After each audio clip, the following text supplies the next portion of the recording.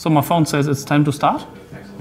Welcome to my technical Samba talk. Oh, he begins to speak, yeah. At least I try to. Welcome to the talk about cluster Samba scalability improvements. My name is Volker Lendecke.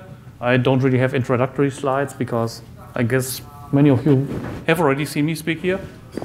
And I come from Germany. I work for SerNet. Jeremy says I have the third or whatever patch in Samba. My first patches come from 1994, and that's quite a while ago.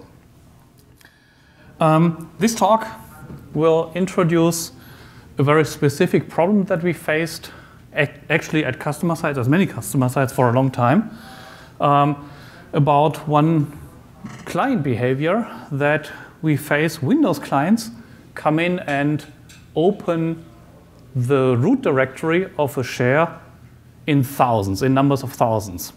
And so you have a single file and you have 15, 20, 100,000 users opening that single file. Because for us, a directory is very similar to a file. They open a handle and they just keep it for whatever reason. And this is kind of a scalability problem for us. We have several bad workarounds. For example, in Samba, you can turn off locking for directories and just fake them. And yeah, these are bad workarounds. And recently, we faced another problem that we had actually an application, or rather a .exe file, that was opened by 15,000 clients simultaneously for read. Every single client in a company, in a customer environment, opened this exe file. And so we had to do something about this. This talk will introduce the problems or the SMB share mods. Most of this should be known to at least some of you. Then we will talk, or I will talk about how Samba implements all this, how it goes to cluster, and then I will hopefully provide a solution for you to make this a lot better. Okay, Samba, I mean, this might be already known to you. Samba, for each client, forks a new process, and this has certain implications. This came historically from times before really standardization of the pthread model, and so every Unix program just did it the way Samba did the FTP server, SMTP, they fork a process to handle a single client. That's what we did. And this has saved us in so many accounts. It is a burden, because a process is much more expensive than a thread. So we have some kind of scalability problem here. Really thousands and tens of thousands of clients or connections to a single Samba server is more expensive than you would have to, it's more expensive than for a multi-threaded server that just has very small state. It gives you distinct memory spaces, of course. Threads are shared memory. And why is this kind of a problem? If you look at the specifications, MSSMB2 and MSFSA, there's a lot of shared data between all the connections, lots of tables like list of clients, tree connects, files, name it, logs, whatever. A lot of data structures where the specifications kind of assume that all contexts, threads, or whatever, have direct access to these tables. We can't do that because we have, or we can't store them in main RAM because we have multiple processes. So what did we do? Samba shares all these data structures via a key value store called TDB. It's a memory mapped key value store. At the time, I mean, we name every little infrastructure piece with T. It started also as trivial or tridge or whatever. At the time when when tridge started this, there was no really good shared writer database in the GDBM style or whatever. So Berkeley DB didn't really do it, and tridge started its own. It's very successful for us for the workload that we have, meaning very, very high write load of many small records. It works very, very well for us. It's not so good because it's still 32-bit, so 4 GB file size. But for the workload we have, it's really, really good. We do the shared protection of data structures via shared mutexes these days. FreeBSD since 11 does it, Solaris does it, and of course Linux does it as well. And yeah, everything else is done via fcontrollers, which kind of sucks. What does it give us? If you look at the specification, of course, there's a lot of shared access to all kinds of data structures from everywhere. And that's the main problem that people have when writing or when designing multi-threaded programs. You always have access to everything, everywhere. And that's kind of can create, if you're not very careful, this will create a dependency hell. Samba had to be, due to the process model, had to be very, very strict in separating out and defining the interfaces between the SMBDs from the start. And this made it possible that we were able to make it clustered. And I'll describe what's going on with clustering in a minute. Where's our problem? Share modes. Where do share modes come from? Basically, it's a legacy from DOS. Because DOS was a single user, single tasking program, a single tasking operating system. Every application that ran at that point was sure to be alone on any file. It didn't have any competing access on the file. And then share.exe came around, and this helped multi-process, multitasking extensions of DOS to really maintain the illusion that an application is alone. So in those days, the default, when somebody opened a file with the default syscalls, or interrupts or whatever you call them, the default was nobody else can access the file while word.exe, while whatever, VisiCalc or what, name it, had the file open. Then, at some later point, applications came around that were actually network aware. So additional APIs were introduced to explicitly allow sharing, but the default was, hey, I'm alone on that file, just to maintain backwards compatibility. This is one thing that Microsoft is really, really good at, maintain backwards compatibility like 20 years ago. And this is a main difference why an SMB server is so much harder to scale than a POSIX server, like NFS. Because if you take a look at what happens when POSIX opens a file, we only have to take a look at read-only data like ACL and stat information, file size, location of data, and so on. That's all. And that can be made very, very efficient. We only have local read-only information to read-only access to information on disk. In share modes, it's different. Because this API is a per open thing. At open time, one client can say, okay, I don't want anybody else to read this file while I have this handle open. What this means is that when we open a file, we need to check whether anywhere in the system /cluster somebody has the file open for read as well. This is more than just looking at the very relatively static ACL on disk. And that makes it difficult to scale. Okay, let's go down into more specifics. Okay, when opening a file over SMB, you can ask for what kind of access do I want. This one is a bit special. You can, and David Goebel, in his last talk, described a bit how Windows deletes a file. What you do is you open a file asking for the permission to delete the file. Then in a separate stage, you tell it, hey, when I close this file, please delete it. And then you close the file. And this close then implicitly deletes. This means you have a special access bit asking for delete permission. You also have a special access bit in the ACL. Hey, I'm allowed to delete or not. Okay, the obvious ones are, of course, read and write, then delete.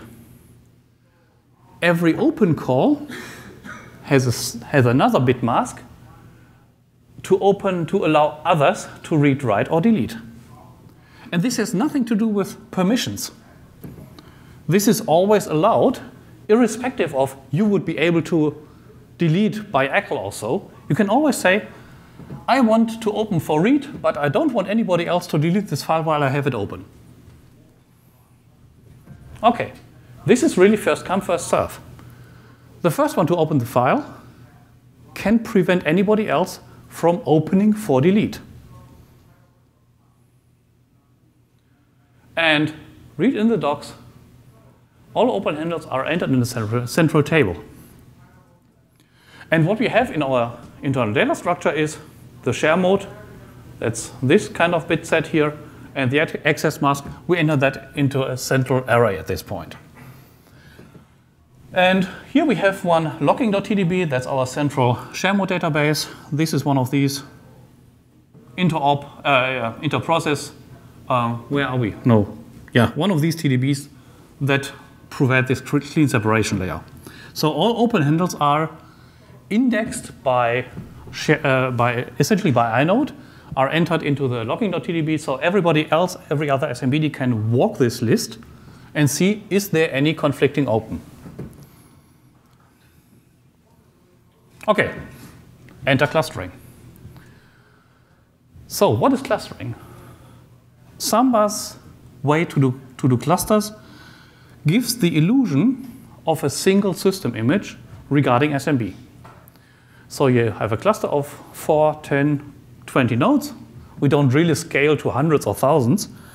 So you have your cluster of 4 nodes, and you have 4 IP addresses, and to the client then, this appears as essentially a multi-home server, a server with multiple IP addresses, NICs or something. What this means is that this logging.tdb information about the share modes needs to be available to everybody in a very quick and dynamic manner. So what does it mean? We store the share mode information in logging.tdb, and now we need some component that makes this logging.tdb available to everybody in the cluster. How does this work? We created a CTDB daemon, clustered trivial database daemon, which the most prominent task of it is to move these records, these logging.tdb records around. It has some more tasks. So initially it also did the monitoring, it did IP allocation, it does inter-node messaging, and so on. It still can do those, but we try to get away with this because the external clustering, like Pacemaker also, they have matured a lot, so you can now configure away this monitoring, this IP address allocation, and so on, all this stuff. The code is still there, but yeah. So I'll have a nice picture on the next slide.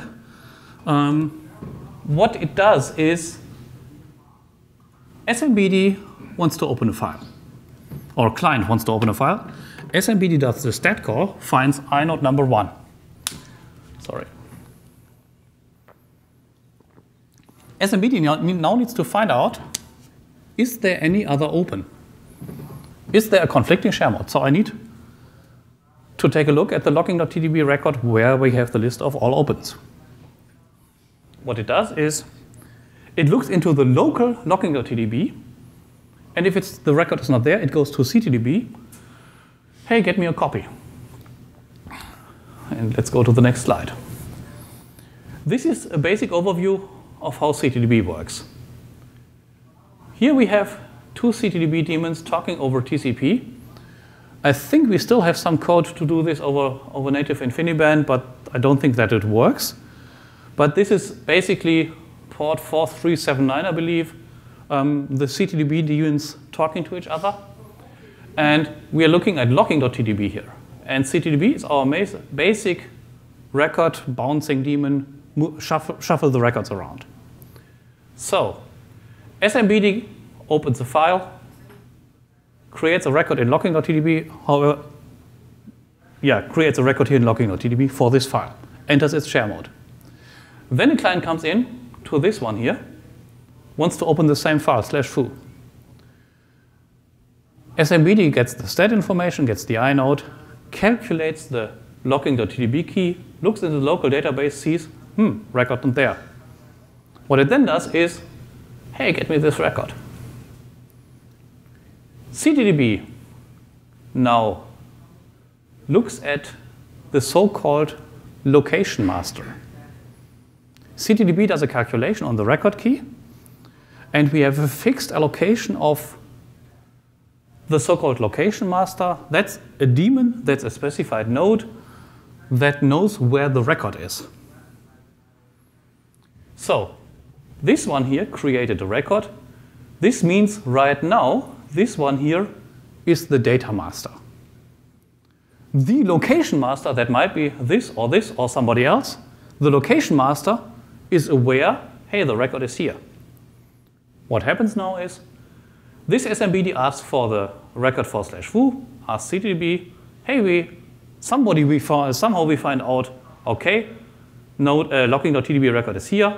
This one gets it over here, stores it here. Lots of traffic, but it's reasonably efficient.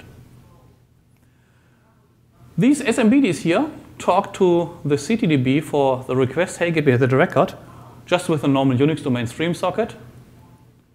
And all of them directly access the logging.tdb via mmap / fcontrol and mutex access. Yes, question?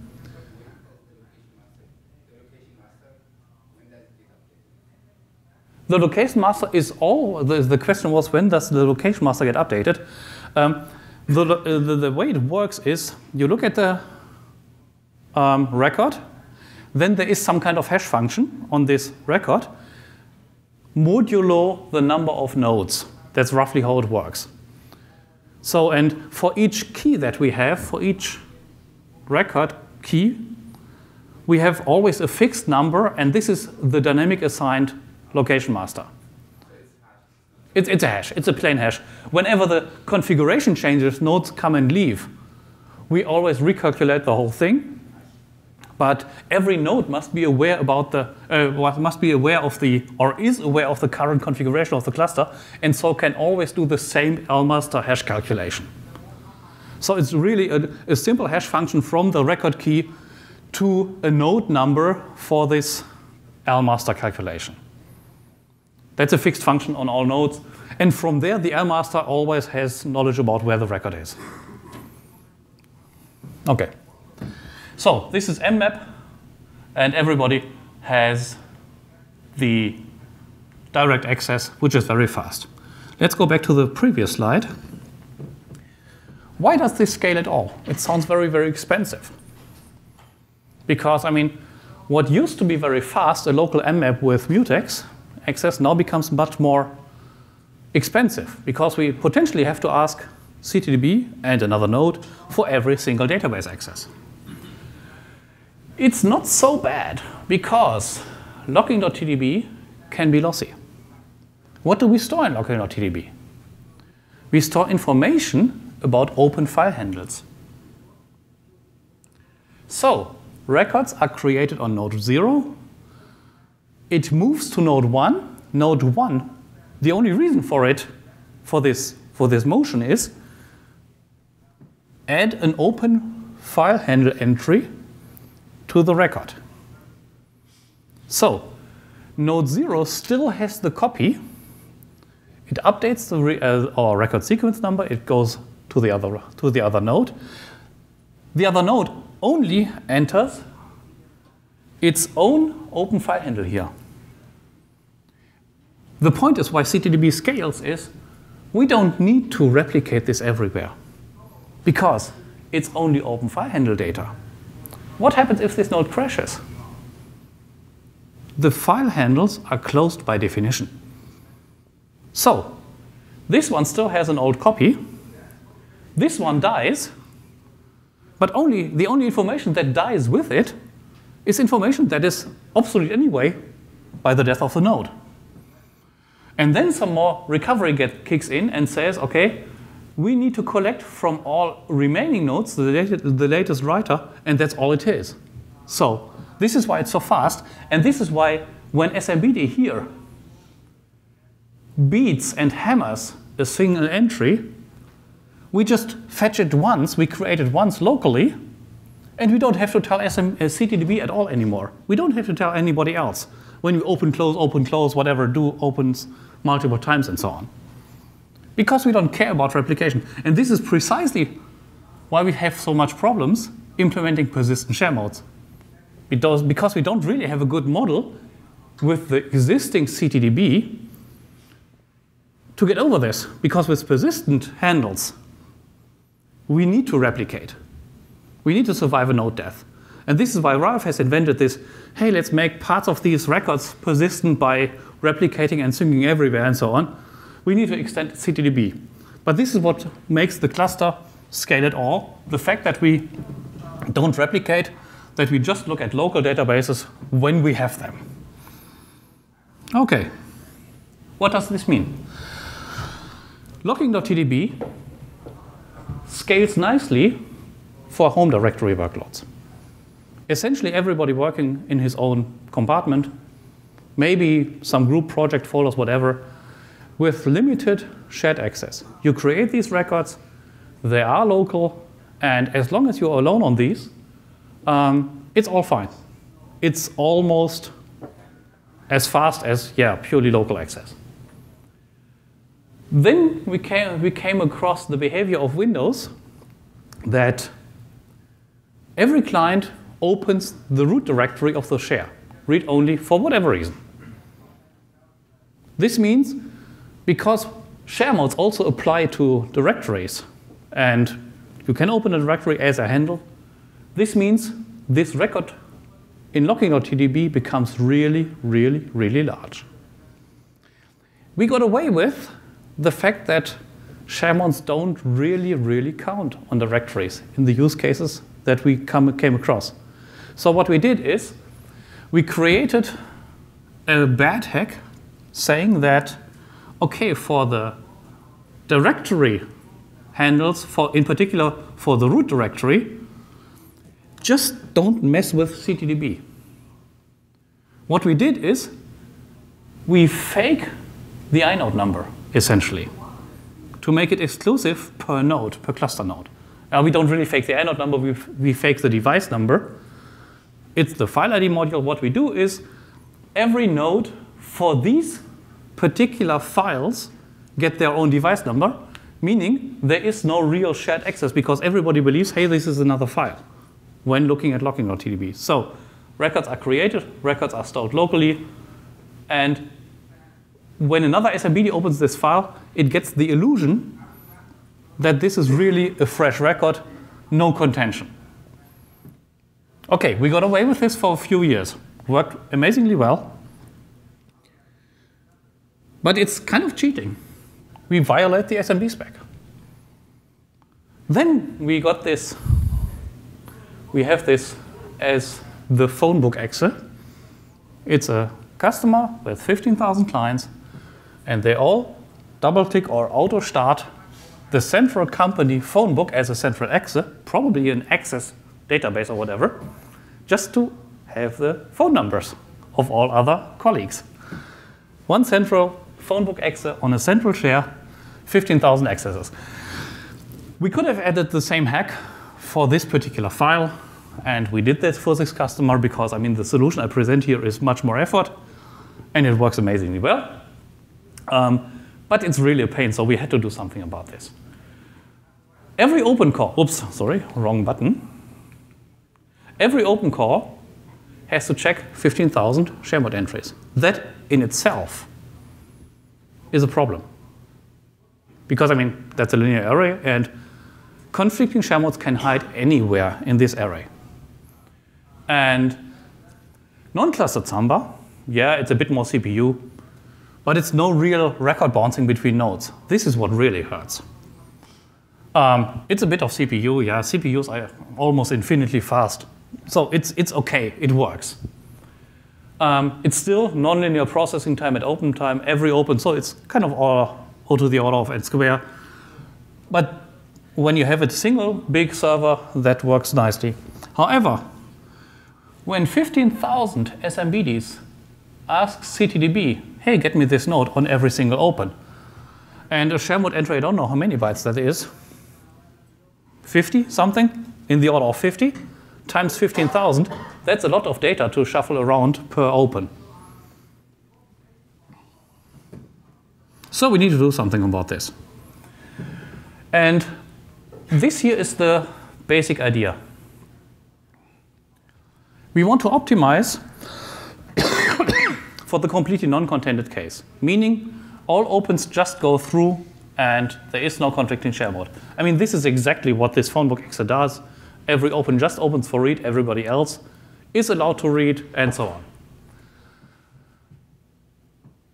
We avoid walking the whole list on every open call by, okay, we just do bookkeeping with, hey, we have a central entry for the most restricted share mode.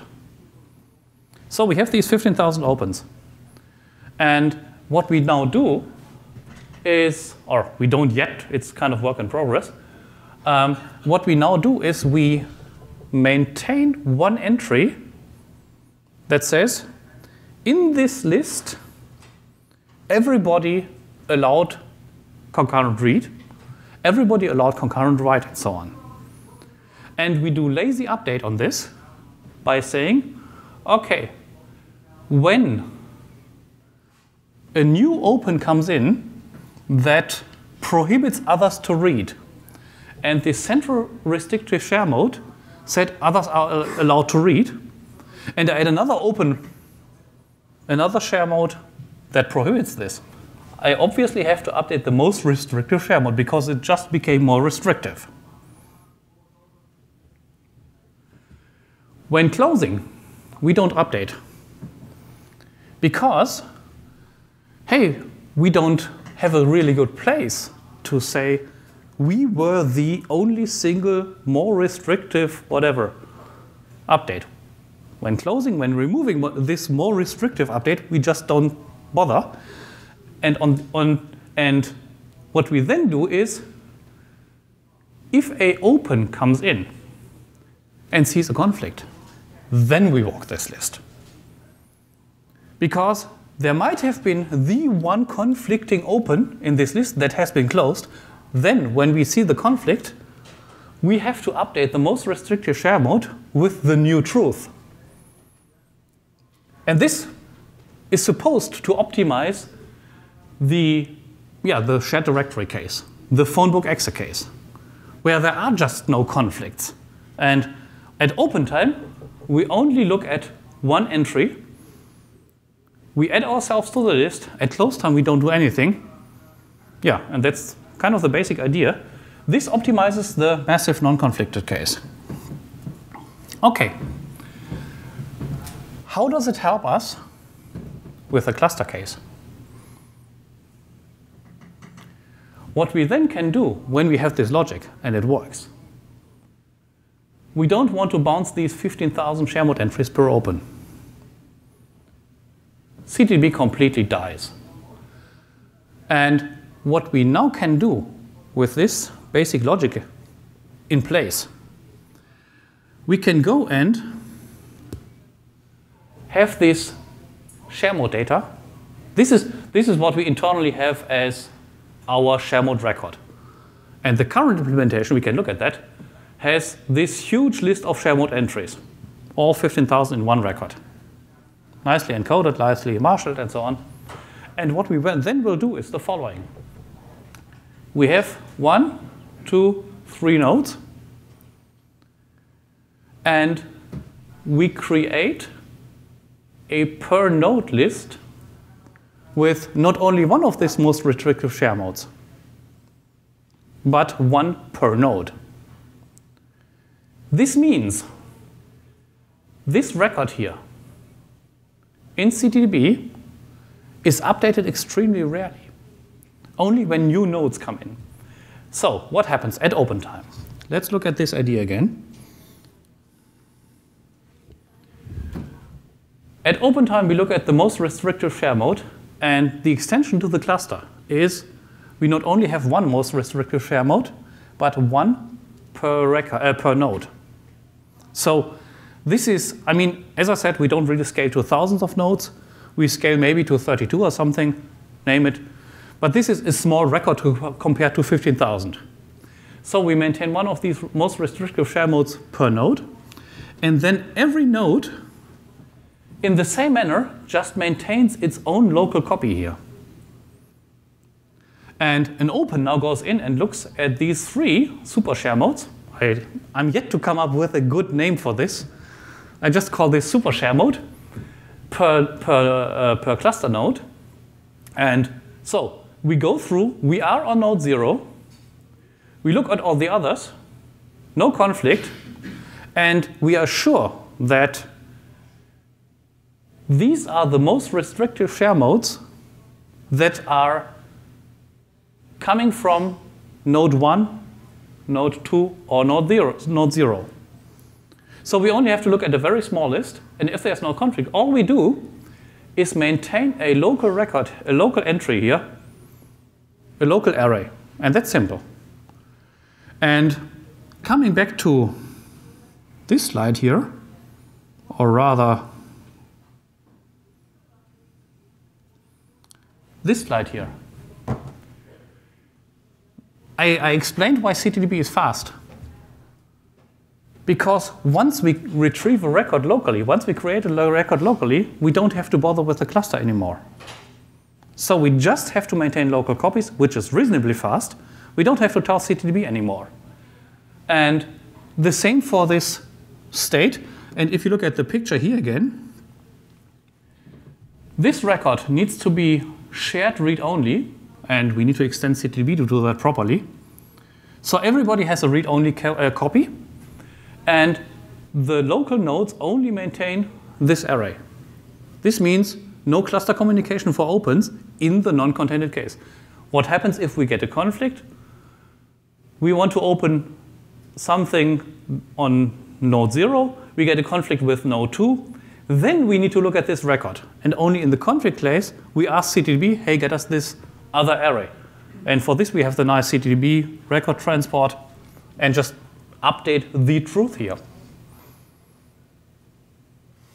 That's basically, hopefully, getting us a lot better. So let's take, not my laptop. No Alt-Tab to Samba sources openfiles.idl. I can open it for you if you like. Yeah, that would be great. Okay. That's a terminal. Emacs or Just openfiles.idl of master. a little bit bigger, probably. A little bit bigger, probably. Yes, please. Right. Source 3. Ja, einfach Tab, oder? Source 3. lib NDR. NDR, nee, lib ist nicht richtig. Open files, ne? Genau. Okay, here we are. Bigger, bigger. How big? Is that readable? So, In a second. okay, here we are. It's cursor one. Da ist cursor. Okay, this is our share mode entry. I spoke about share mode entries. I'll just put this to the top of the screen. Here we are. This is really what we store on disk for these share mode entries, and this is bounced. We have one per open of these. And what you see here is a lease index and an oblog type. This is OP type, but it's oblogs. Okay, we got a problem. When looking at the definition of our share mode data, and that's the blue one on top, the general one, we have two arrays. We have these share modes, and we have leases. And this is, I'm not sure if that's exactly what the FSA, or rather SMB spec, actually mandates. What you can do is you can open a file with a lease, and these leases are, of course, shared between different file handles. That's the main point of leases. What we do is, each of these share mode entries point at a certain lease that is attached to this file handler. Now, I told you a lot about the share mode entries and super share mode and so on, and I only spoke about conflicts. There's this other aspect of the share mode entry, which is, hey, do we have to break an op lock when opening? How do we deal with that? Essentially the same problem. And it becomes more difficult because a share mode entry here and a share mode entry here could reference the same lease. Where do we store the leases? The solution I came up with, and this is the piece that is actually working already, is the following. If I get this to work, go to the next slide, please. No. Huh? Crap. Here we are. What about leases? There's two arrays. Every share corresponds to the lease entry and so on. So, I started out with, hey, we have clean separation of concerns because we are multi-process. If you look at our test suite, what can happen is you can reference a lease key, client GUID and lease key from different TCP connections. Now, SMBDs can't look at their corresponding tables, and what we have to do is we get a lease key. We need to figure out, is this lease already used in a different SMBD? What does this mean? We need a shared data structure, and this is all existing. Jeremy did this. This is all existing. We need a shared data structure that is indexed by lease key, essentially. So a lease comes in. We need to figure out, hey, is this already referencing reference in another SMBD? And we need to work with that.